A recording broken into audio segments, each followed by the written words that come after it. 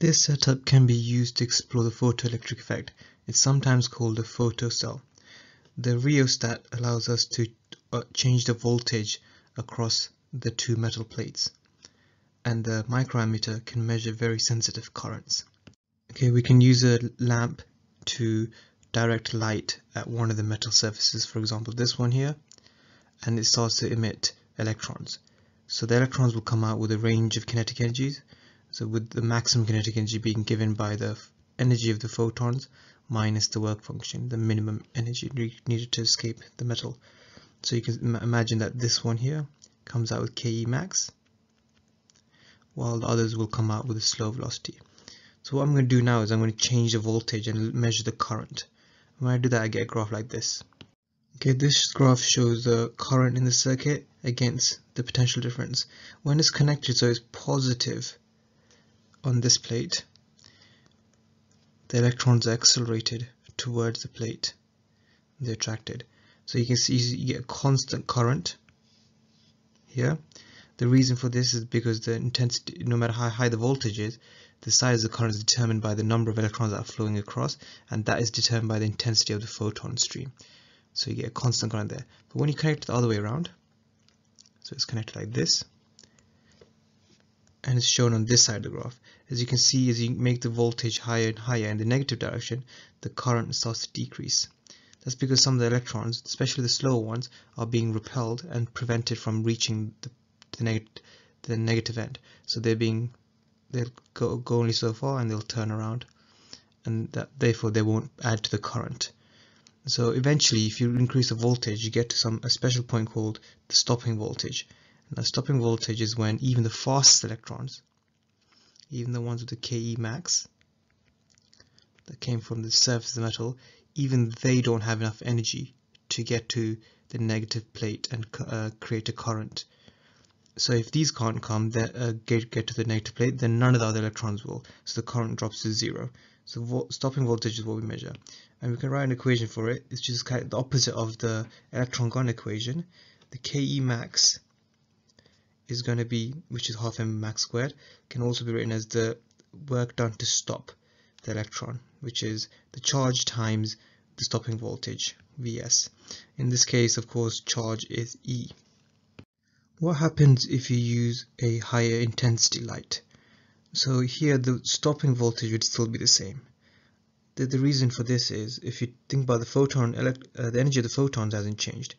We've just used a high intensity, which means more photons per unit time, but the energy of each photon, the frequency is still the same, and the work function hasn't changed, so KEmax is still the same, so therefore stopping voltage is still the same.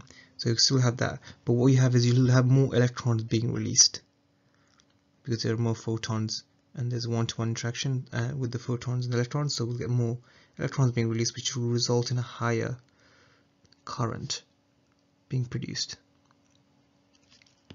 What happens if you use a higher frequency of light? So each photon is shorter wavelength, and that means they have more energy, so each photon has a higher energy. The work function hasn't changed because we're still using the same metal, so KEmax will be larger, so therefore the stopping voltage will be larger, so we'll have a larger stopping voltage over here. But the intensity should be the same because the number of photons per unit time is still the same. So the number of electrons emitted per unit time should still be the same. Even though they're coming out faster, the number of electrons per unit time will be the same. So it should look a bit like this. Okay, if we change the frequency of that light and you plot that on the x-axis and you measure the corresponding stopping voltage for each of those frequencies, you can multiply the stopping voltage by the charge, in other words electron charge here, to get KEmax, and you plot that on the y-axis. This should give us a straight line like this, the positive gradient, and if you extrapolate backwards you should get a negative intercept like so. So the negative intercept here should be Planck's, the work function. The gradient should be Planck's constant.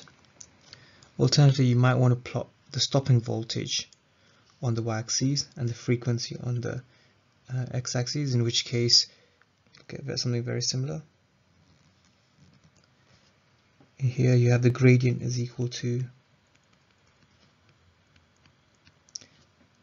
Planck's constant over the charge of the electron, and you got an intercept of work function over charge. You can also determine the x-intercept here. In this case, the x-intercept, if you make the KEmax equal to 0, HF equals phi. If you rearrange that, and you get F is equal to the work function over Planck's constant. So this will equal the work function over Planck's constant. And in this case, if we make the stopping voltage 0, you'll get H. So we'll get the same thing really. You get Planck's constant over H. Sorry, work function over H.